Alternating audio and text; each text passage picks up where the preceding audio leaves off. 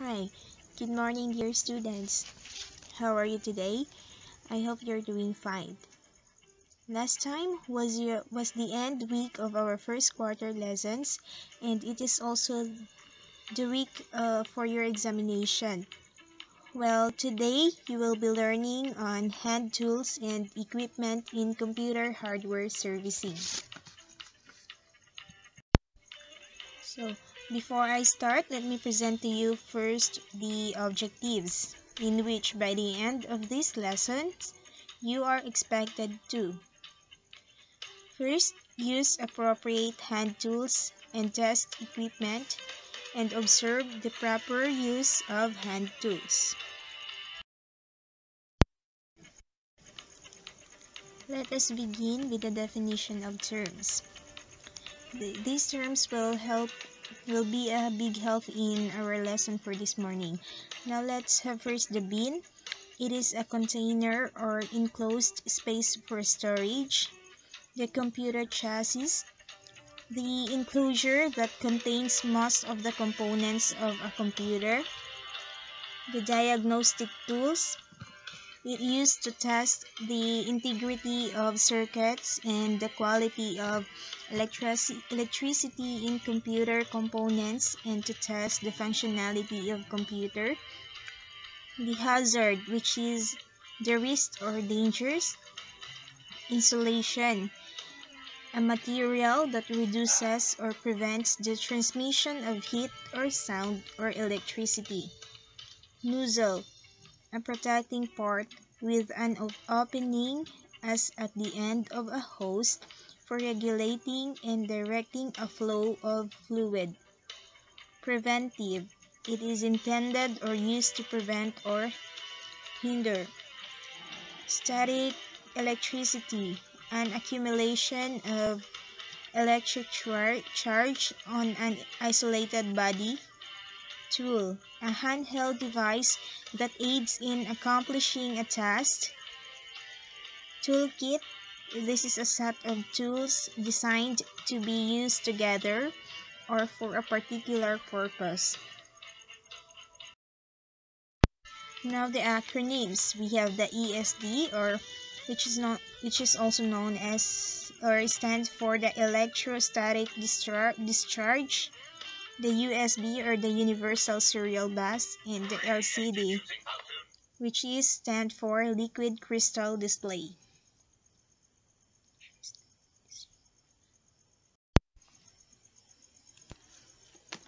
Now let us move to the proper tool selection. A tool is a handheld device that aids in accomplishing a task.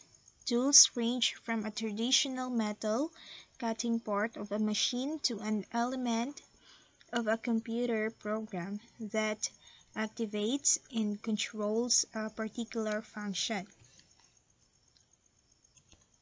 So, a tool, it is a device or implement, especially one held in the hand. It is to carry out a particular function. Now, preparing for the task to be undertaken includes proper tool selection. So, how do you select the best tool for a job?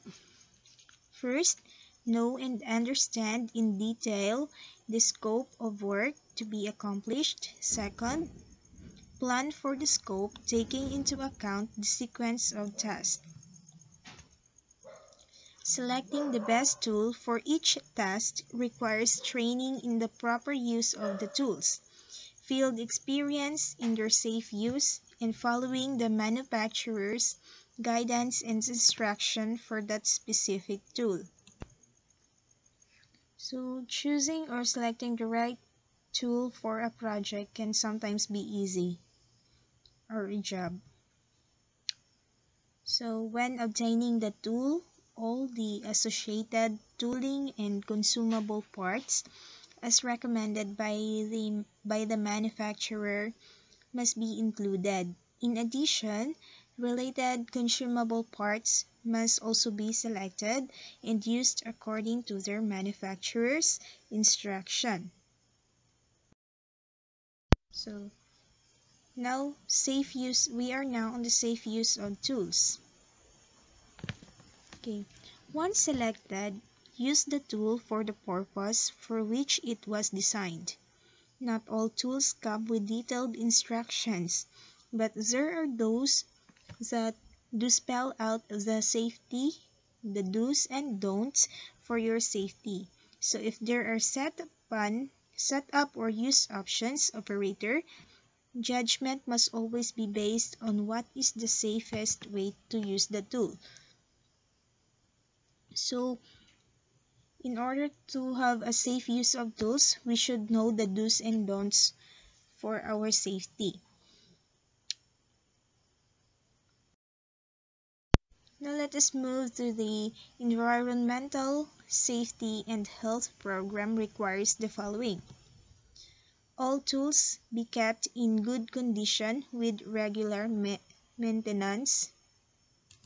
So you must see to it that the tools is in a good condition. Second, the right tool be used for the job. So you should very careful to the tools. You should know the right tools what you are going to use. Next, each tool be examined before use and damaged or defective tools not to be used. Another, tools be operated according to manufacturer's instruction. So you must be aware or follow the manufacturer's instruction. And the right protective equipment for the tool and activity be used.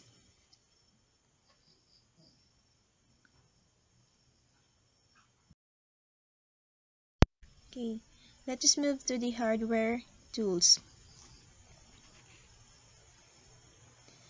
So to complete hardware repairs, it is important to have a toolkit that should contain all of the necessary tools. As you gain experience, you will learn which tools to have available for different types of jobs.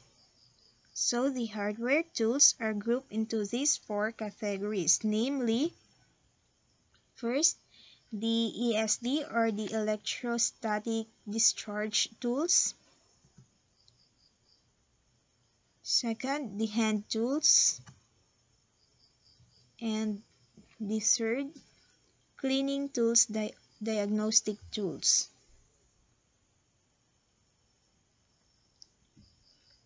Now let us discuss first the ESD tools or the electrostatic discharge.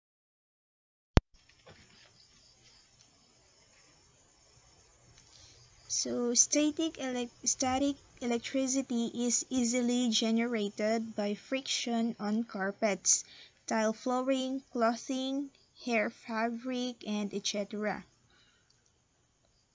Grounded anti-static work mats used with anti-static.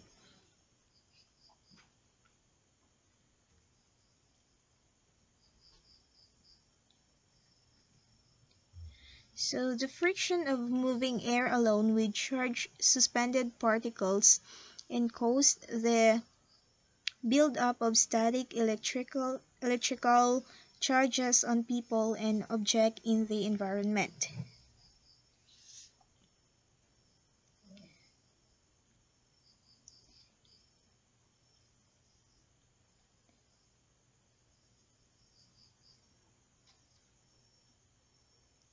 So the static wrist straps provide the most basic means for the controlled discharge of electrostatic electricity.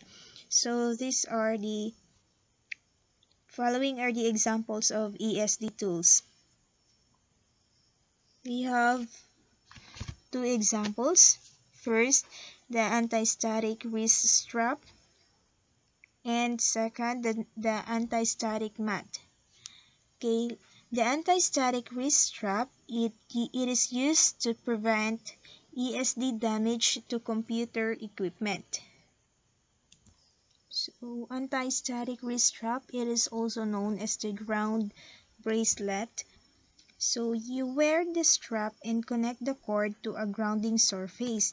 So these special wrist straps help to prevent the buildup of static electricity, which can damage sensitive electronic components and other devices that might be worked on.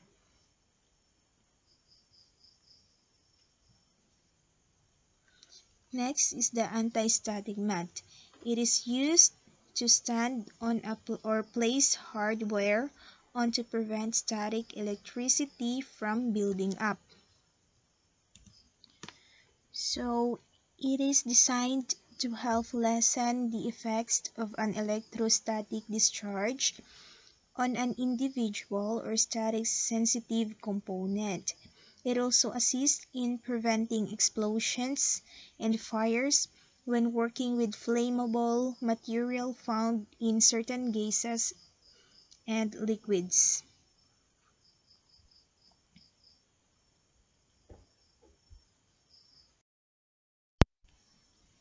Now let us proceed to the hand tools. A hand tool is a device for performing work on a material or a physical system using only hands. The hand tools can be manually used employing force or electrically powered using electrical current. So the following are the examples of hand tools. First, we have the flathead screwdriver. It is used to loosen or tighten slotted screws. So it is a screwdriver with a wedge-shaped flat tip used to tighten or loosen screws that have straight, linear notch in their heads. This is arguably the most common tool on a planet, the ubiquitous flathead screwdriver. Another example of hand tools is the Phillips head screwdriver. It is used to loosen or tighten crosshead screws. So it is designed to be used with a type of screw that has a slot in its top that looks like a cross. Another is the Torx screwdriver. It used to loosen or tighten screws that have a star-like depression on the top, a feature that is mainly found on laptops. It is shaped like a six-pointed star, and to many users is simply referred to as a star screw that requires star screwdrivers of a star bits to install them. Next is the hex driver, sometimes called a nut driver, is used to tighten nuts in the same way that a screwdriver tightens screws. It is a small handheld tool that's used for driving bolts and screws with hexagonal socket. So it is also known as the Allen key. Okay. Another hand tool is the needle nose plier. It used to hold small parts. It is also known as the long nose plier. It is used to cutting and holding pliers. It is used mostly by artisans and jewelry designers, network engineers, and other tradesmen to bend, reposition, and snip wire. So although they are commonly used to cut and bend small wires and electrical wiring, needle nose pliers have other uses. It has also other uses as well. They can bend, cut, and grip where fingers and other tools are too big or clumsy. Next is wire cutter. It used to strip and cut wires. So it is an edge tool in cutting wire. It is also known as diagonal pliers. So this is intended for cutting of wire. Tweezers, used to manipulate small parts.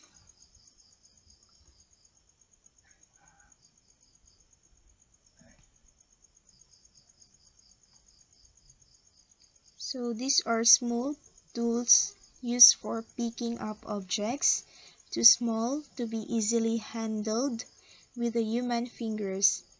The tool is most likely derived from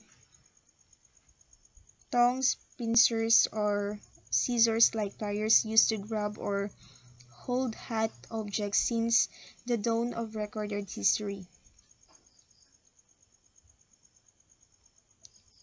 Now part retriever. It is used to retrieve parts from locations that are too small for your hand to fit. It is used to retrieve screws, although it is also helpful in retrieving jammed bits in the motherboard. They mainly come in sizes ranging from 4 to 9 inches. And lastly is the flashlight. It is used to light up areas that you cannot see well, which is very common to us, the flashlight.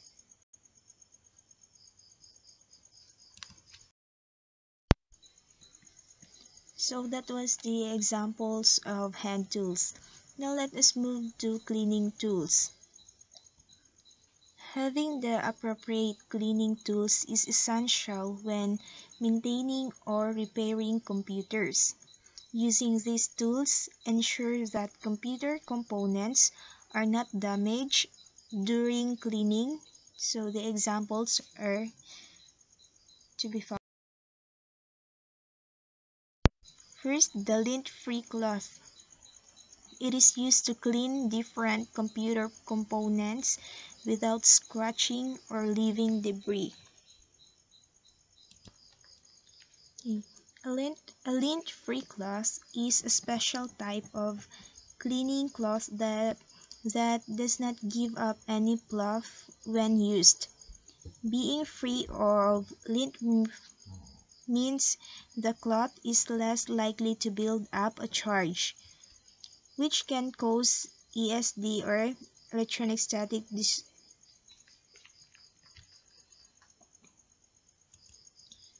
discharge, damaging electronic equipment like HD televisions, computer monitors, and digital cameras.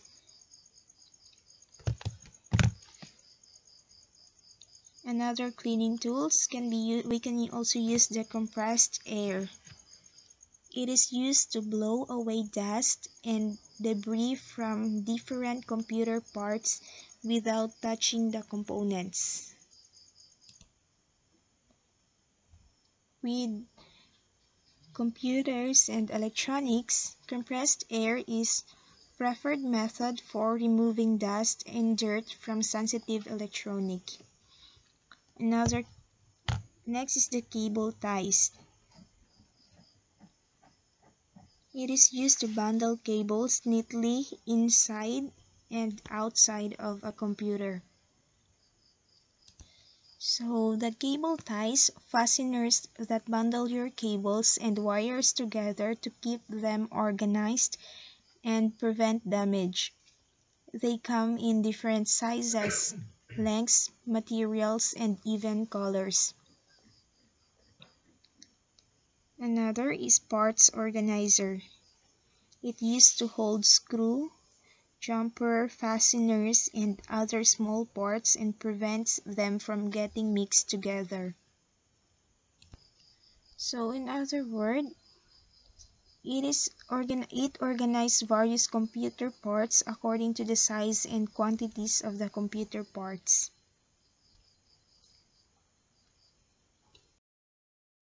So that was the example of the cleaning tools. Now let us go to the diagnostic tools.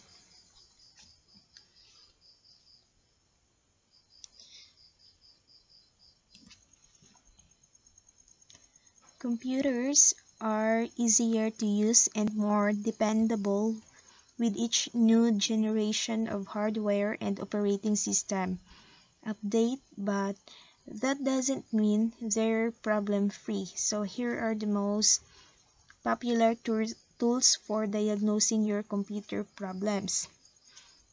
We have the multimeter. It used to test the integrity of circuits and the quality of electricity in computer components.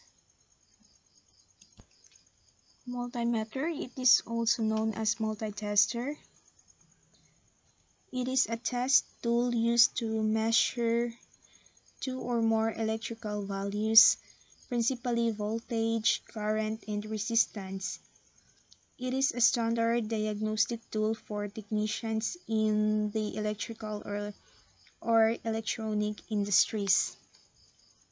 Okay. Another diagnostic tool is the loopback adapter. It is used to test the functionality of a computer ports. So the loopback adapter or the loopback cable,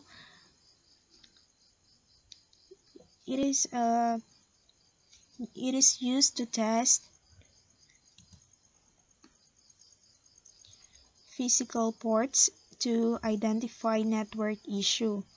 It provides system test engineers a simple but effective way of testing the transmission capability and receiver sensitivity of network equipment.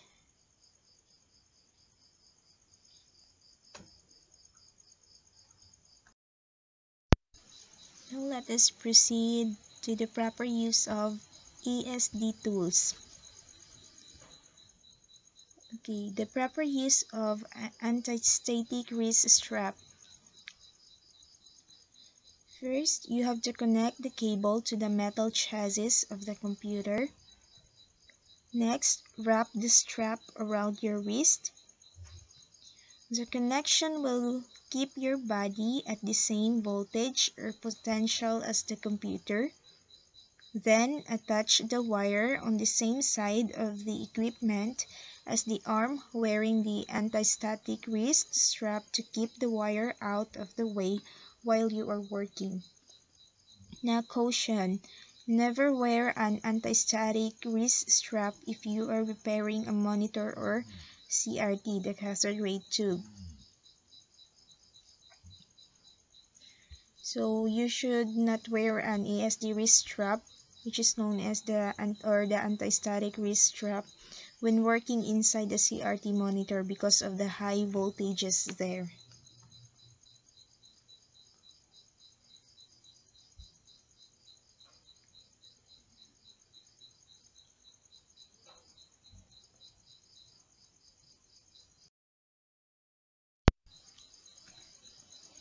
Now, the proper use of anti-static mat.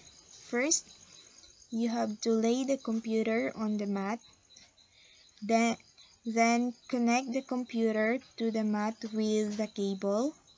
Next, you have to connect the mat to a reliable electrical ground with its cable. And finally, now you and the computer are at ground potential. So reducing the potential for ESD reduces the likelihood of damage to delicate circuits or components. Next will be the proper use of hand tools. So you must use the proper type and size of screwdriver by matching it to the screw. Do not over-tighten screws because the threads may become stripped. So caution, if excessive force is needed to remove or add a component, something may be wrong. Another caution, the magnetized tools should not be used around electronic devices. Pencils should not be used inside a computer because the pencil's lead can act as a conductor and may damage the computer components. So you must be aware of that.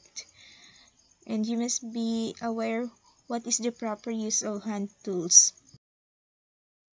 Now, let us move to the proper use of cleaning tools. To clean computers and accessories, first use mild cleaning solution and lint-free cloth to clean computer cases outside of monitor, LCD screen, CRT screen, and mouse. Use compressed air to clean heat sinks. Use isopropyl alcohol and lint-free swabs to clean RAM.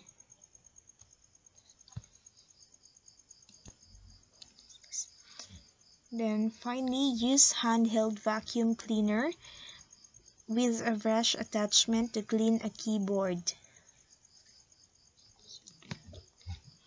So caution, before cleaning any device, turn it off and unplug the device from the power source.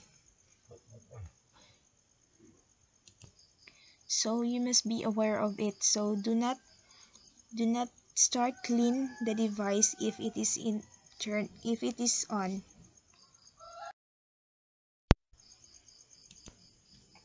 Again, proper use of cleaning materials. Keeping computers clean inside and out is a vital part of maintenance program. Dirt can cause problems with the physical operation of fans, buttons, and other mechanical components. So let's have first the computer cases and monitors.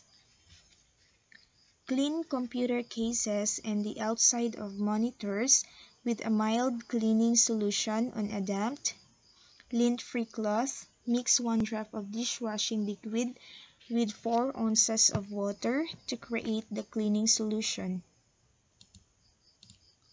So if any water drips inside the case, allow enough time for the liquid to dry before powering on the computer.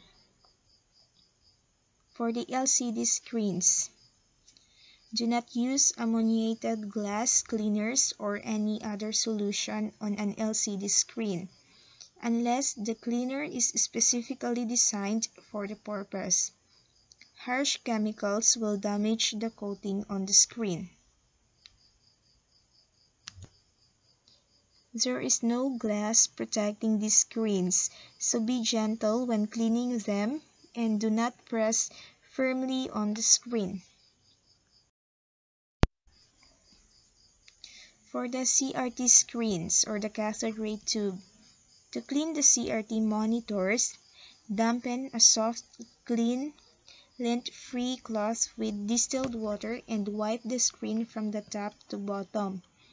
Then use a soft, dry cloth to wipe the screen and remove any streaking after you have cleaned the monitor.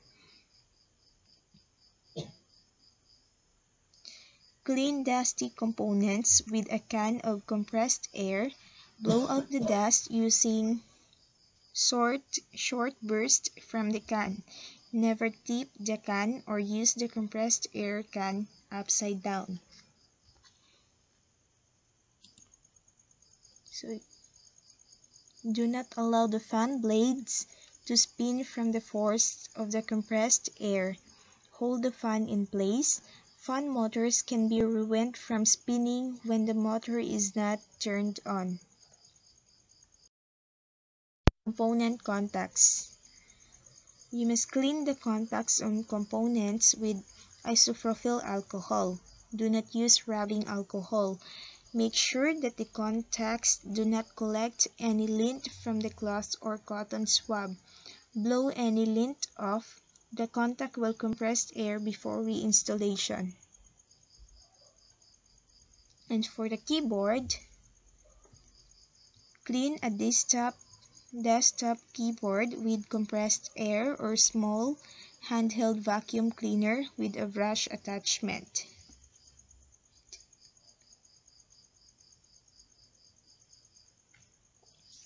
Caution: never use a standard vacuum cleaner inside a computer case. The plastic parts of a vacuum cleaner can build up static electricity and discharge to the components. Use only vacuum approved for electronic components. And for the mouse, use glass cleaner and a soft cloth to clean the outside of the mouse. Do not spray glass cleaner directly on the mouse. If cleaning a ball mouse, you can remove the ball and clean it with glass cleaner and a soft cloth. Wipe the rollers clean inside the mouse with the same cloth and do not spray any liquids inside the mouse. So that's how you're gonna clean it.